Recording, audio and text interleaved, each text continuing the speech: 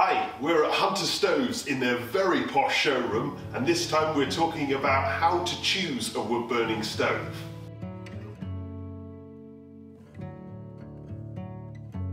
Well, it all starts with look. Do you want a traditional stove for a fireplace? A freestanding contemporary stove? An inset stove? A double-sided stove? Or a functional central heating boiler or stove for running all day, all night? The next job is to work out what size stove you're after. For a little bit of help with this, just click on the video here. The next thing to think about is how you're planning to use the appliance. Are you going to burn wood or coal? Are you going to use this for a couple of hours in the evening? Or is it going to be on all day, all night?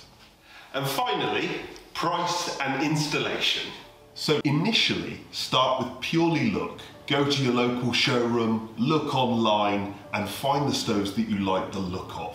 Because normally manufacturers will make wood and multi-fuel versions and different sizes of the same thing.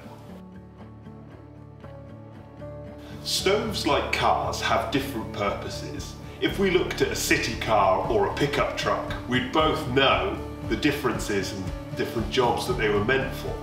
And stoves are the same, but it's less obvious. Unless you're a stove nerd like me, you're not going to know. And that's the point of this channel.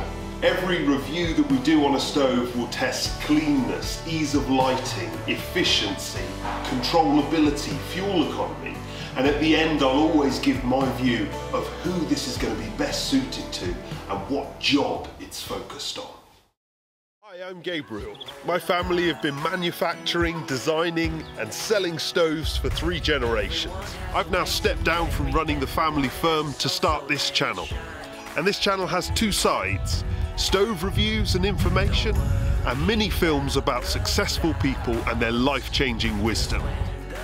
Check them out and leave me a comment. You can also like and subscribe to see more.